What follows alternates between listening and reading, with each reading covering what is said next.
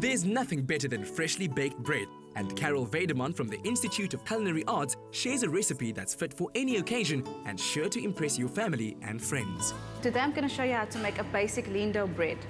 Okay, so what you'll be needing for the lean dough bread is some lukewarm water, fresh yeast that I'll be using, not wrong to use active or instant, and then some salt and also some white bread flour. After the bread has been done, we'll be flavoring each individual bread with some flavorings consisting of sun-dried tomato pesto, basil pesto, olives, Maldon salt, blue cheese, feta cheese, and also some fresh figs. To start off with, we're going to add our water to the bowl.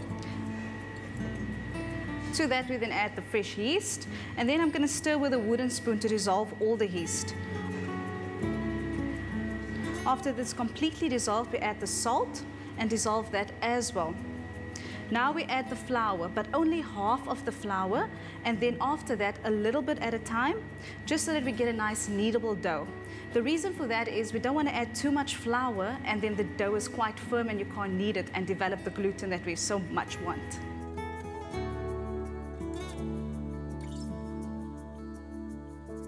After it's all combined, put it onto the working surface, and now we're going to basically knead the dough. We say knead, but actually mean massaging it, because kneading refers to using the cold parts of your hands, as we're massaging is using the nice warm side of your hands. Going to knead the dough about 8 to 10 minutes until all the gluten has been developed, and basically to check for that, we're going to press on the dough, and if it jumps back quite quickly, the dough is ready to be bulk fermented. Another tip to do that and to prevent your bread from sticking in your bowl is to put a drop of oil in the bowl, just a drop, then rub it on the sides, put the dough in head first, and then move it around, flip it over. Basically what that does, it prevents the dough from drying out. Cover the dough with cling wrap and leave it to bulk ferment for approximately 45 minutes. Bulk fermenting helps the bread increase in size. If you don't have a prover, it's not a problem. Put it in the warming cabinet of your oven at the bottom or next to your stove while you're cooking, as long as it's a nice warm area, not too hot. Remember, 28 degrees Celsius until double in size.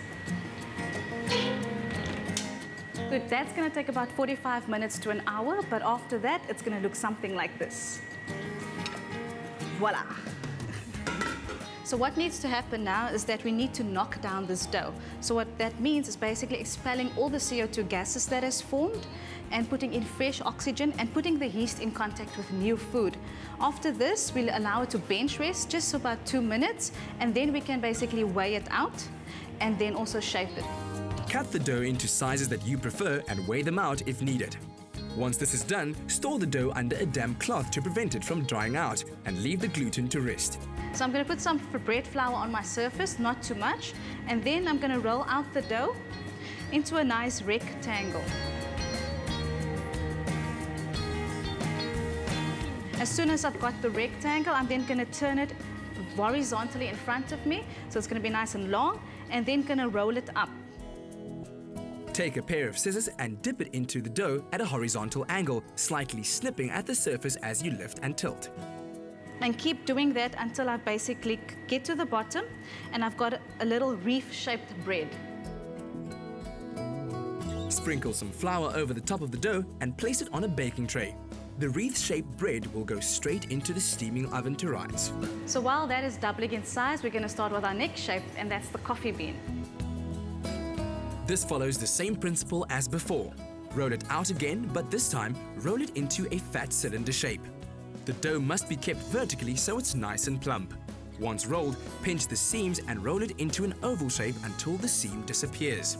Dust the loaf with flour and then score it down the sides with a sharp knife. Place it onto a baking tray and put it into a steamer to begin fermentation.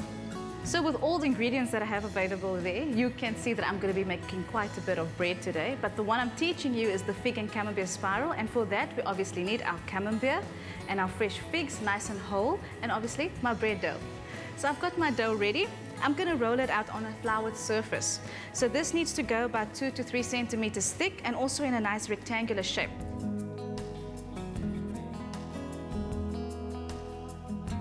When I've got the rectangular shape, it needs to lie horizontal in front of me, and I'm now basically going to roll it up into a spiral already, or also a cylinder.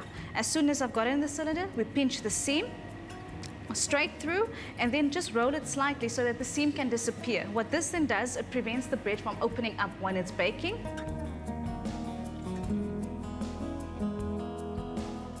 And then I'm just going to flatten it out slightly. And then I'm going to take one of my nice, beautiful, fresh figs and put it at the one end. And then I'm going to start rolling the dough around this fig. And as I'm rolling the dough up in the spiral, each turn I'm putting nice Camembert cheese in there. Okay, so it's going to be filled with Camembert. And I'm continuing with this spiral shape until I've done with all the dough.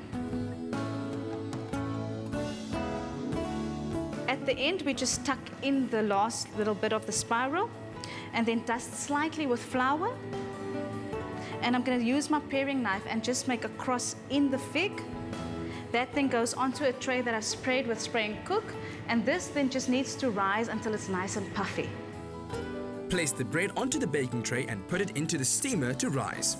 It will sit in the steamer and bulk ferment before it is ready to go into the oven to bake. After 10 seconds in the steamer, it then goes into a preheated oven at 200 degrees Celsius until golden brown.